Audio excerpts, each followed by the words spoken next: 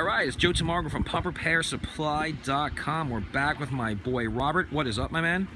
All right, so Robert has broken out to the beach. He was like, you know what? You made me work in the pump shop all that time, and now I'm going to fix pumps on the beach. All right, so there you go. Haywood doesn't want you to know these secrets. Your local pool guy's like, you can't do it, right? But Robert is going to show you how. Okay, so here we are. Robert's taking his bearing puller, $19.95 on the website. Get your bearing puller today. What you want to do is you want to get one arm.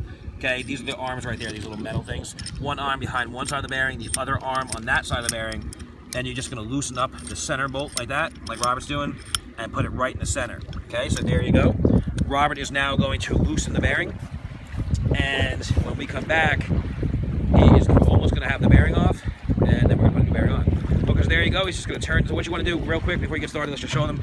What you want to do is you want to spread these handles out here evenly, so loosen that center stem. Now, I actually asked Robert to do this purposely wrong on the video so you would see what most people do. So you want to make these arms even like that, so they're straight across. Now go ahead and tighten the center stem up.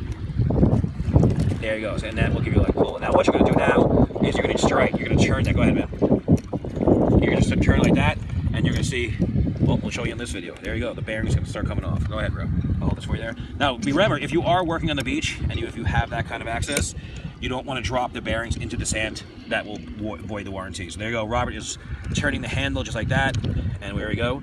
The bearing is just about to come off. Let me show them. Hold on, slow down, slow down. All right, there we go. You can see the bearing is coming right off the shaft there. Go ahead, bro. All right, go slow, nice and there. Go ahead and pull that bearing off.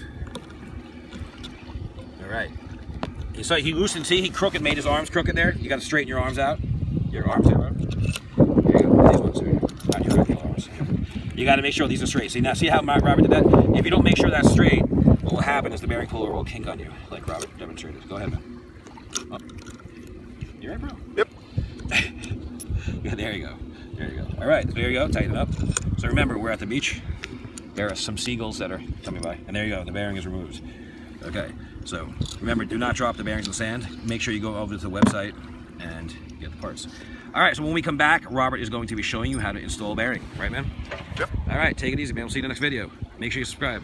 Peace. PumpRepairSupply.com. All parts available.